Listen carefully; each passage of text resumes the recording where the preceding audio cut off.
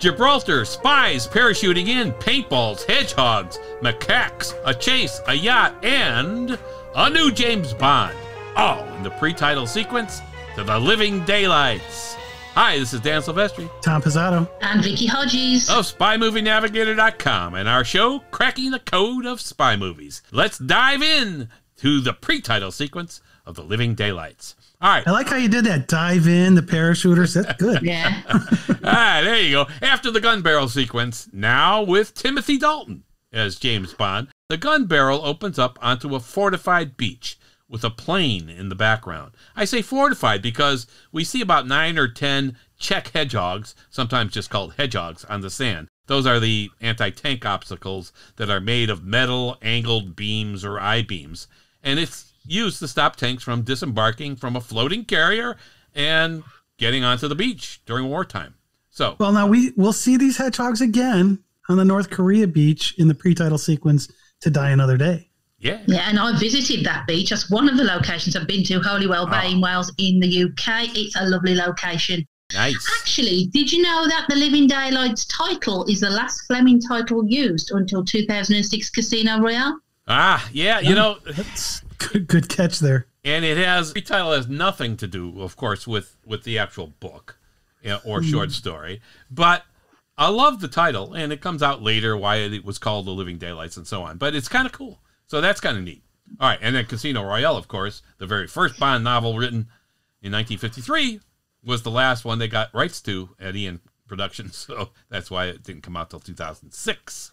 All right. And it was the best Purvis and Wade movie done because they based it off the damn book. Yeah, it was very close to the book. All right, so here in The Living Daylights, we see a couple of large mounted guns on wheels, barbed wire, bunkers, and a radar unit. There's a mountainous region in the back left and some buildings, and that plane. And waves are washing the beach. Kind of a ominous kind of view we get here. Yeah. Okay, so where are we and what war is this? This is one brilliant opening shot, 45 seconds into this, and we're already wondering what's going on. Yeah, I love that. Right, and they did that great. And as the camera pans up and to the left, it frames the entire mountain, and we see, if we know anything about geography at all, and we don't much in the U.S., but it's Gibraltar. We don't know our rock structures. All right. Now we know where we are. So there you go, Vicky. But wait, a war in Gibraltar? Nah. And by the way, this pre-title was actually filmed in Gibraltar. So this is kind of cool. All right. Immediately, we switch to M, giving a pep talk to some of his double O's. Gentlemen, this may only be an exercise so far as the Ministry of Defense is concerned. But for me, it is a matter of pride that the 00 section has been chosen for this test. Your objective is to penetrate the radar installations of Gibraltar. Now, the SAS have been placed on full alert to intercept you, but I know you won't let me down. Good luck, men. Test. Yes. Wow. And notice there is an assistant who is fastening a tether to M. Yeah. What's going on here? Yeah, we don't know. Strapping them or something. Yeah. We don't know what the heck that is, a tether. So M is pleased his 00 section has been chosen. They need to penetrate the radar installation of Gibraltar. Of course, there will be defenders on Gibraltar to stop them, as the SAS has been placed on full alert to stop them. So this is what he's telling his guys. So it's some kind of field exercise. His 00s have been chosen to go do this and knock out the radar installations. All right, so it's an intriguing pre-title sequence already. We have not seen anything like this before in a Bond movie, have we? No. This is kind of cool. I can't think of another testing exercise that they used in the whole series, but for this one here. No, and now it becomes clear that they're all aboard a plane, and the 3 00s are about to parachute out. Oh, yeah. I love M's office here. Wood walls, big desk, trophies on the cabinet, all very M-like. Yeah, I was wondering that myself. I was like, wow, all of these accoutrements that are in... Oh, there's a good word, Dan. Accoutrements? Yeah. Yeah, there you go. Yeah, accoutrements, yeah. In M's mobile office here, I thought, wow, they went all out with the trophies on the cabinet. I mean, one looks like an Oscar or something. One's a horse, one's a cannon. And I guess these things were very important to M, that he had them transported onto a plane for this mission over Gibraltar. It's like, wow, you got to be pretty fussy, M. I mean, all right, remembering that M got tethered, like Vicky just pointed out. Yeah, you don't want to lose him here. He's not parachuting out, so they got him tethered. So that now we know why he's tethered. He's aboard this plane. So he's aboard the plane when the door goes up. Yeah. His papers from his desk start blowing around. Yeah, I mean, I thought it was a nice, humorous touch. It was a bit dumb, but I thought it worked well here. Yeah, I thought it was dumb too, but and I love his response. He says, "No blast." But damn. So we've got this part. We're into this thing. I don't remember how far we're into this thing. But what about James Bond? Yeah, this is a James Bond movie. You've got M talking to his troops. And we know there's a new Bond in this movie. We haven't seen anything yet, have we? Because Moore finished his last outing as Bond in A View to a Kill. Yeah. So are one of these three guys he's talking to the new Bond? Yeah. Hey, we haven't seen that yet, right? We haven't seen their faces, I don't think. And maybe Bond's not on this mission. It's just a pre-title without Bond, which wouldn't be the first where Bond doesn't appear in a pre-title sequence. No, he did not really appear in From Russia with Love. That was someone playing Bond as being pursued by Grant. There you go. So maybe not. Maybe he's not here. We know we have a new Bond, but we don't know who it is. We see the double O's jump out of the plane, but we have seen no faces yet. No. Tom, the slow reveal that you like? No, I love a slow reveal of Bond. I love it. There you go, Tom. This is a slow one. I'm with Tom here. I love a slow reveal too. And they did a similar thing in Goldeneye in 1995 on Pierce Brosnan's first outing as Bond. There was a slow reveal of him. Yeah, I like that. Yeah, and so the slow reveal for Sean Connery with the way they shot him with the lighter at the Baccarat table in Dr. No. Slow reveal for George Lazenby in the car chase when he's chasing Tracy's car on Her Majesty's Secret Service. Roger doesn't really get a slow reveal in Live and Let Die, as you see his face in bed with Miss Caruso when M knocks on his door. We didn't exactly know it was Bond at the time, but it didn't take long. And we get the slow reveal here with Timothy. And then, like everything with Daniel, they don't follow formula with him, and we don't get a slow reveal in Casino Royale.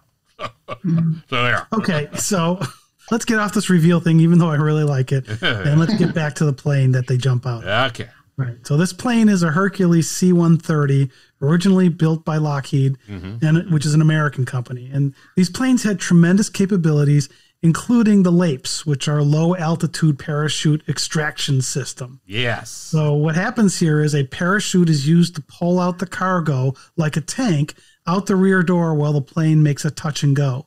We'll see this plane later in the movie with a fight between Bond and Necros. Yeah. I'm not sure about that, if it's the same plane. I think it is. But the year that The Living Daylights came out, there was a Hercules C-130 crash during a demonstration of the very technique you're talking about here, the low-altitude parachute extraction system, and it actually killed 3 people. So, I mean, this was real stuff. Real plane that actually did this kind of stuff. So that's kind of cool.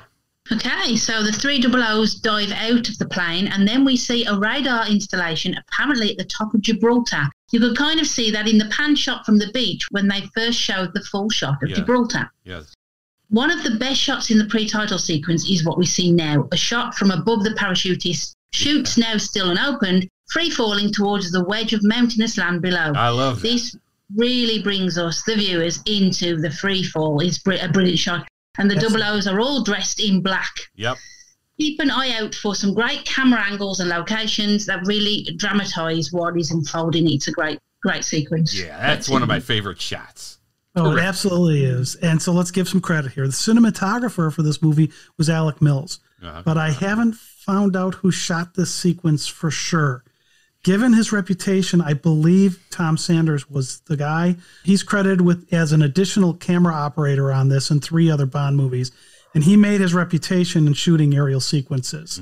So that's why I believe it's probably him. Okay. Now, for the skydivers, this gets really interesting and a bit confusing because B.J. Worth, who did the Eiffel Tower jump in A View to a Kill, was the aerial stunts arranger.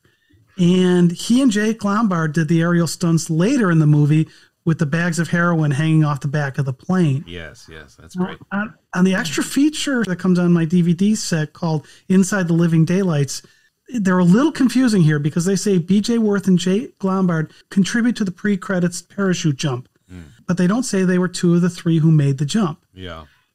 Jack Brake, Gary Carter, and Dan O'Brien are credited as aerial stunts for the movie. Okay. So it's possible BJ and Jake coordinated the jump, and Gary, Jake, and Dan did the actual jump. Yeah. The extra's a little confusing to me as to which one it's going to be, because I'd love to give credit to these guys because it's done really, really well. But so far, I haven't been able to find the definitive answer, and I've spent a lot of time trying to figure that out. It is done really well, and it is one of the best shots in the whole pre-title sequence when they're free-falling towards Gibraltar. Beautiful. So we see the chutes open, and now we have to be wondering, how are you going to surprise anyone on Gibraltar when you have 3 chutes falling slowly to the ground? They have invisibility cloaks, Dan. Won't they be kind of visible? I mean, big chutes and directional chutes where you could guide them to a particular spot you want to land. So maybe the idea is, sure, you can see us, but we are landing somewhere where we know there aren't any defenders, and you will still have to find us after we land. Okay, all right, maybe that's it. But someone on the ground with binoculars is watching.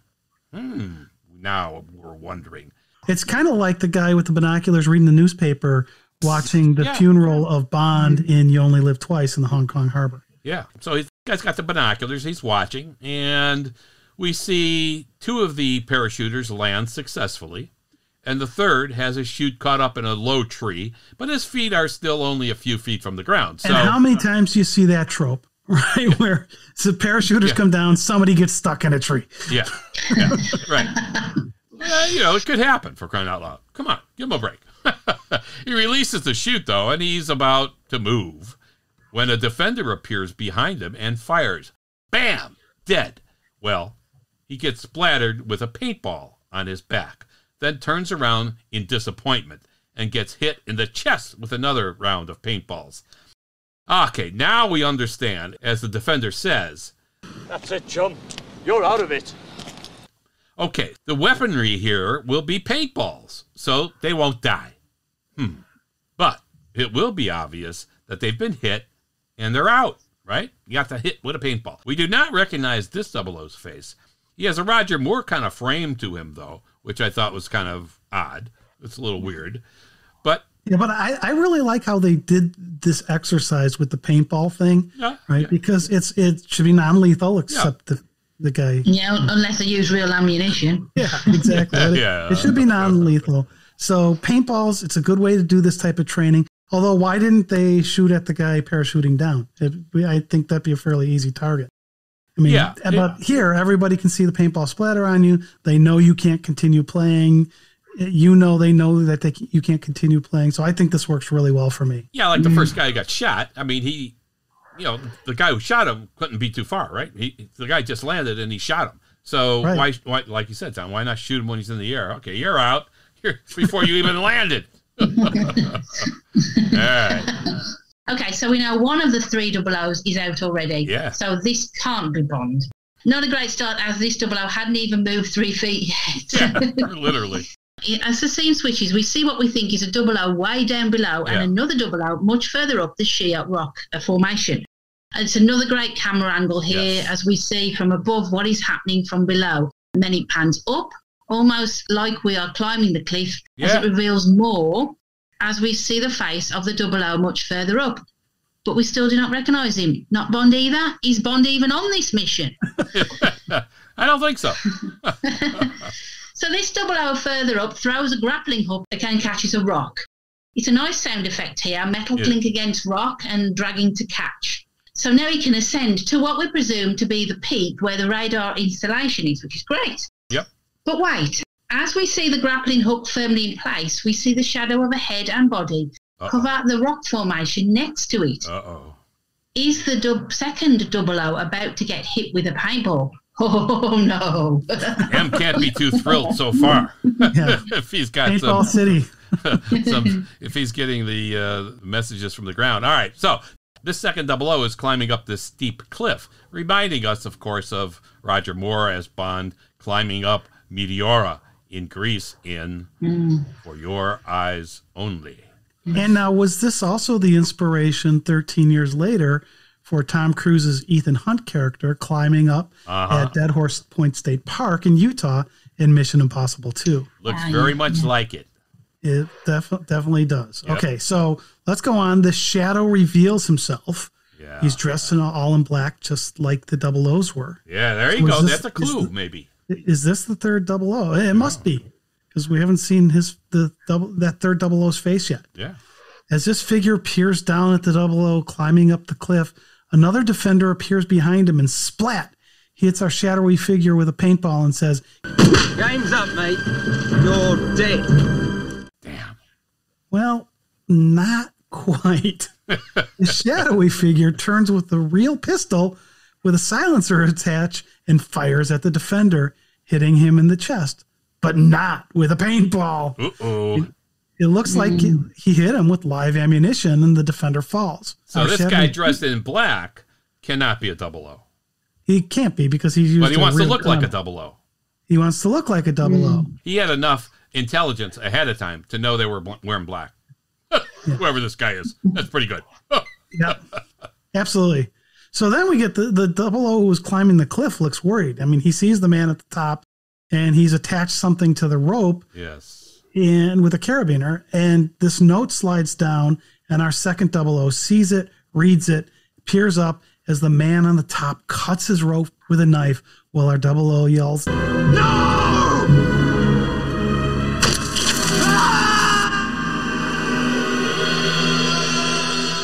As he falls to his death. Yeah. Now there's one brief second there, actually. Now we don't actually see we don't see him reading the note and we don't see the note. But there is one brief second, if you freeze frame it, where you can read the note on the carabiner.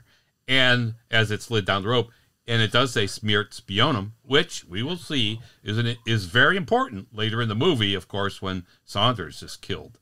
So there is that. As much as I've gone frame by frame for these things, I can't believe I missed that. Yeah, I wanted to see if you could possibly see it. If it's going full speed, there's no way you could see it. But if you freeze frame it, you could actually see it for probably a frame or two. I mean, it's not much, but I'm it's gonna have to go back and check that out. Yeah, yeah. So that's pretty cool. Then from there, the Bond music plays as we see the real third 00, and it is Bond. Yay! Timothy Dalton is on our screen. Timothy Dalton is on the screen now. Paul Weston, stunt supervisor on the film, said Dalton showed great courage to be hanging off the side of a mountain with a 1,300-foot drop. Yeah. Yeah. Yeah, I would. Yeah, I give him credit. It's amazing, other than Roger, how many of these guys wanted to do their stunts. Yeah, that's right. That's right. Roger didn't even like running. I don't either. I'm with him on that. So Bond sees his fellow 00 falling. He discovers the rob has been cut and gets down to his fallen 00. And as he begins to examine the body, we hear a screech and a thump, and we are all startled.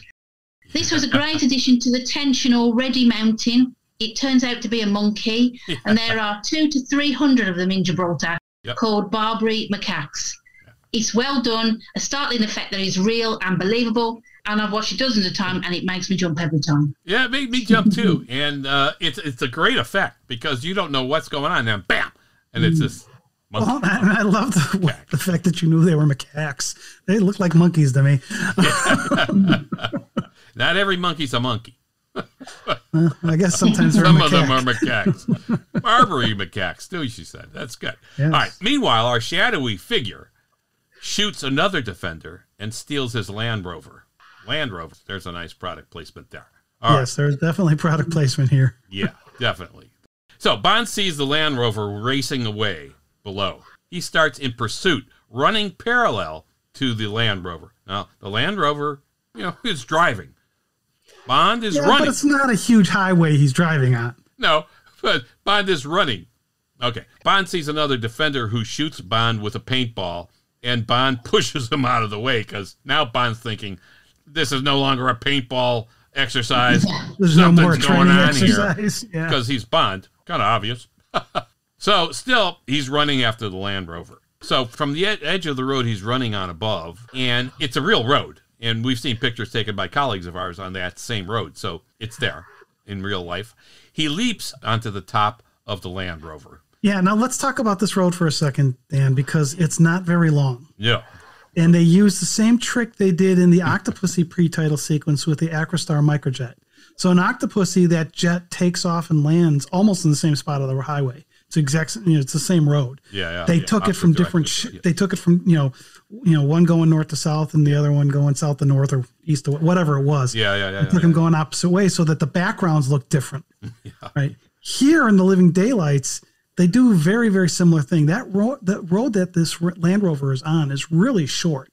And so they end up filming it from all sides, making it look like they're covering a much greater distance than they are.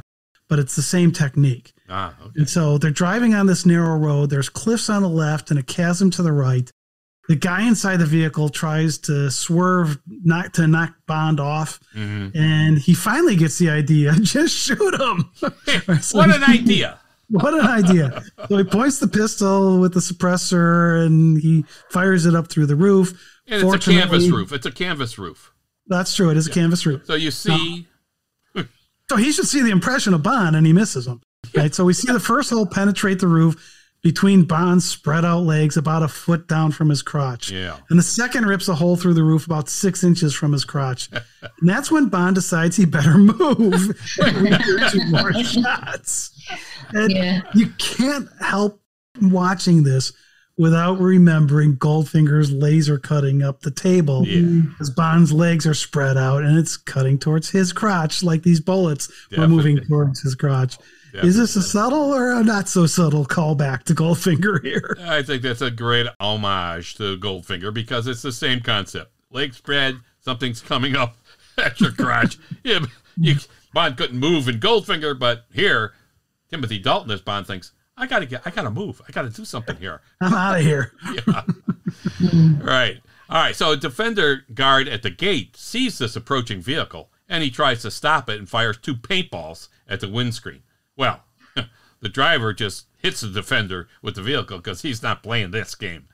Well, he probably couldn't see him very well either. Yeah. All right. Now the defender comes out of the shack realizing this is not part of the exercise, this other defender, and he fires an automatic weapon with live ammunition at the rear of the vehicle. And we see some hits. So there's a guy who actually can shoot and hit something. That's pretty good. What a concept. Meanwhile, Bond is holding on for dear life, and the guy driving the vehicle is giving up trying to shoot Bond. I don't know why. And we hear a few pops and see a shot. He's got to pay attention. He's not on a very big road here. No, he's not. We see a shot from inside of the vehicle looking backward, and there's a fire now in the rear of the vehicle. Remember, the guy just shot some real live ammunition, and it hits the back of the vehicle. Well, they hit something. And so whatever that guard hit with the live ammo is now on fire. And we got Bond on the roof. Of course he's going to die. It's a pre-title sequence. I think he's in trouble. I don't know. I just... Well, seeing Bond's feet dangling at the rear, we also see the crates in the rear that are labelled ammunition clips and another detonator, so that's not good. Uh-oh. Yeah, so ammunition clips and detonators. Not and good fire. To be hit by bullets. Yeah. So Bond takes out a knife and cuts through the canvas roof and starts to climb in as the driver is fighting Bond with one hand while trying to drive on this road. Yeah, this would have been a good time for the driver to have had his pistol in his hand. Bam! You're done. You're dead. Just not shoot a paintball. Just shoot him. Just shoot him.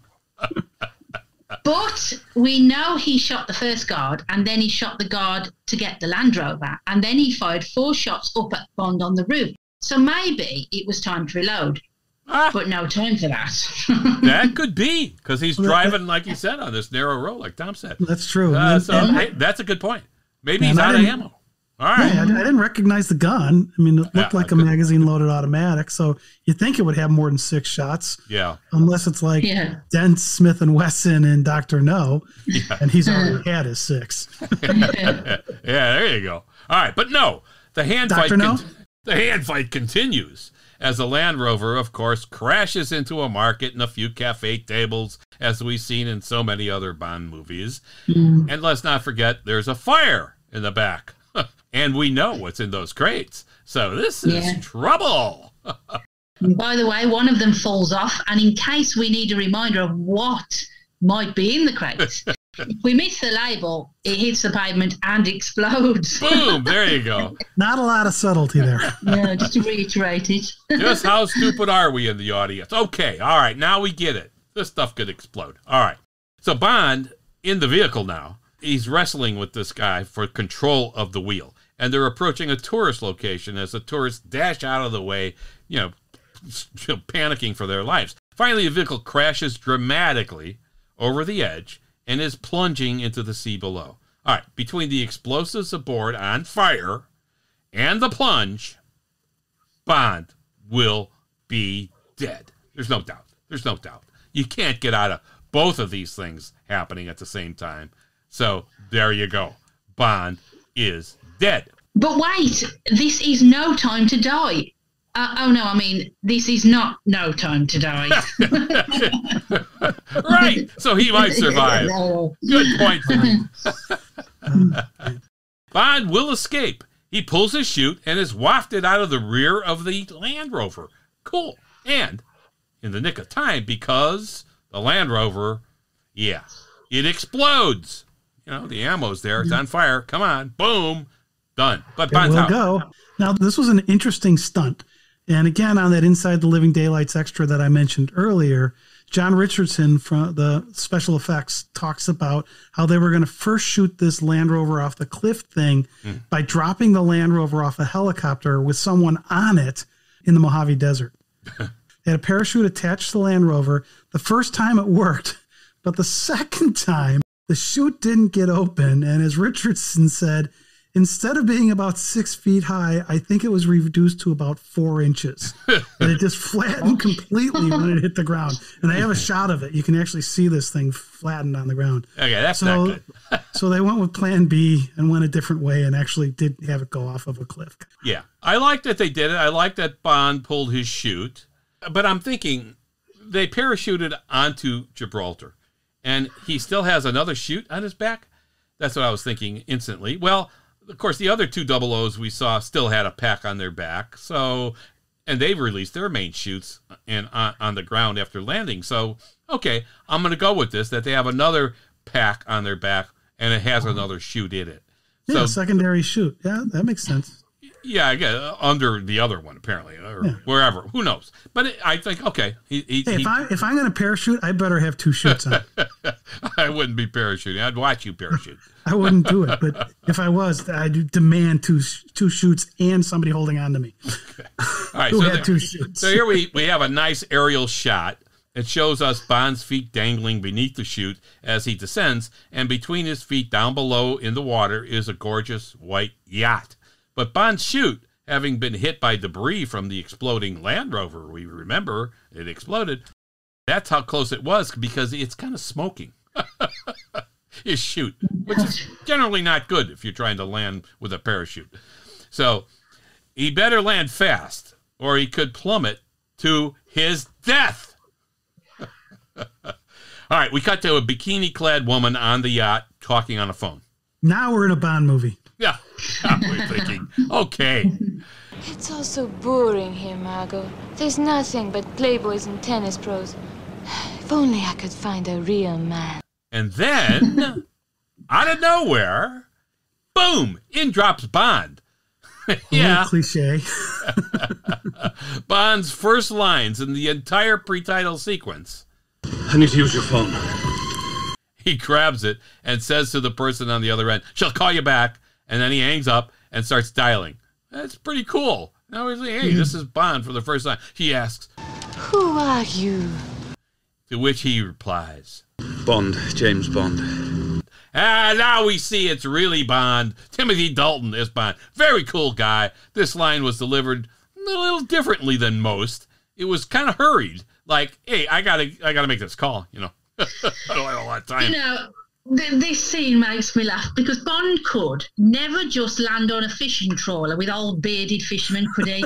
He had to land on a yacht with a scantily clad female. Yeah. I mean, the thing. She apparently is the only one on the yacht. I don't know who's piloting the yacht or where the crew is, but Yeah.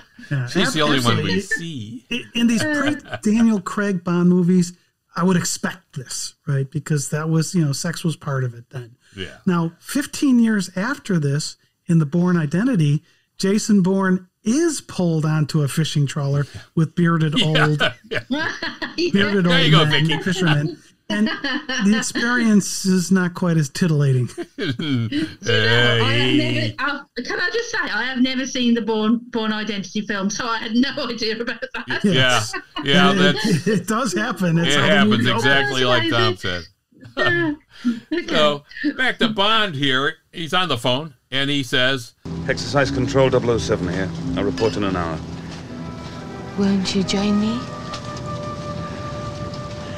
Better make that 2. all right, okay. We have Bond back. A new one, but he's the same old Bond. Better make that 2. It reminds us, of course, of Sean Connery and Dr. No telling Sylvia Trent he has to leave immediately until she starts to hug and kiss him. And then he says, almost immediately. And I love this trope. I mean, they use it throughout the series. Too.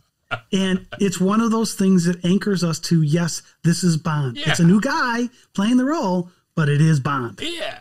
I love it too. Yeah. Great stuff. Yeah. And then again, in From Russia with Love, when he's on the picnic with Sylvia Trench, yes, she's in 2 movies in a row as the same character, and Eunice Gayson played her. Moneypenny interrupts the picnic and says that M's been looking for him, and Bond says he's reviewing an old case. Sylvia Trench is getting frustrated and even mentions the last time you went off to Jamaica. I love the time with Dr. No and her character there. And Bond slapping Sylvia's hand away from him, saying, I'll be there in an hour. And Moneypenny says, hey, your old case sounds interesting, James. And Bond replies, better make that an hour and a half. Oh, I love that callback. Yeah. The new Bond is asking for 2 hours. Yeah, that's well. It's a little more time. And back in the Living Daylights here, we're headed right into the title sequence after Dalton's line here of better make that 2. That 2. All right. It's an okay title sequence. Slow moving, I think. Tattooed naked women with tattoos strategically placed. Very. Guns shooting and naked women tumbling, which happens occasionally. Aha's title track, The Living Daylights, is good. The Norway-based group did not get along very well with John Barry, it was reported. And Barry didn't see eye to eye with this young group. And Songfacts.com said that Barry compared working with Aha to, quote, playing ping pong with 4 balls. Unquote. Okay, that's a pretty good visual. That defines chaos to me. Yeah. Right. So, is this another pre-title that has nothing to do with the plot of the movie or mission of the movie? Well, I mean, there's a loose connection, and that's the note that we had mentioned earlier, that the shadowy figure slid down the rope. We later find out it says smiert, spionam, death to spies, and that message and theme will appear again. So, this movie has some great actors in it, like Miriam Dabo, John Rhys Davies as Pushkin, Jodan Baker as Whitaker, Andreas Wisniewski as Necros. He was fantastic. He was fantastic. Yeah. And Jeroen Krabbe as Koskov. What a great cast. Well, hey guys, you know me, and I'm going to be controversial and say I actually prefer License to Kill out of the 2 Dalton films. I find the villains in this film incredibly lackluster, and I'm not a fan of Bond girl Cara. Okay. That being said, I absolutely do love John Rhys Davies as Pushkin, and I wished he had returned in another film because he was such a great character. Yeah, Vicky, was terrific. I'm going to agree with you about the 2 Dalton movies as to which one is better. And I know a lot of people say that this one was better than License to Kill. Yeah. I don't find this one lackluster, but Sanchez, for me, from License to Kill, takes that movie over the top. Yep. I think he's one of the best all-time Bond villains. Yep. And that's not to denigrate this movie, because I actually do like this one. And I love what Timothy Dalton does with the character in this movie. Yeah. We would not have had a Daniel Craig Bond if Dalton didn't bring things back to reality here and give us this dark Bond that we see here. Yeah. So now when we do the whole movie, we're going to talk about the short story that Fleming wrote and how some of the stuff from the movie comes directly from this short story. Mm-hmm. But this pre-title sequence has nothing to do with the Ian Fleming short story, The Living Daylights, though. No, at all. Nothing at all. But I also agree. I love License to Kill. Robert Davi may be my favorite Bond villain, because the villains, sometimes when they're real kind of believable villains, like he just was a drug lord. He wanted to control his little world of his drug lordship. Not, I want to build a new race. I want to build an underwater civilization. I mean, hey, this is like, I'm a drug lord. Leave me alone. I'm making millions of dollars. Boom. I liked it. So License to Kill, I agree. But I do like The Living Daylights, and I think it was well done. And Dalton, terrific. I wish he would have done more. Definitely. Okay, that's a good time to wrap it up. We've decoded the pre-title sequence to The Living Daylights. This has been Dan Silvestri, Tom Pizzato, and Vicky Hodges of SpyMovieNavigator.com and our show, Cracking the Code of Spy Movies. Subscribe to our show right now through your favorite podcast app and on YouTube, and have a cracking good time. Follow us on Facebook, Twitter, and Instagram too. If you like our show, please tell your friends about us through your own social media posts. Thanks for listening. We appreciate it.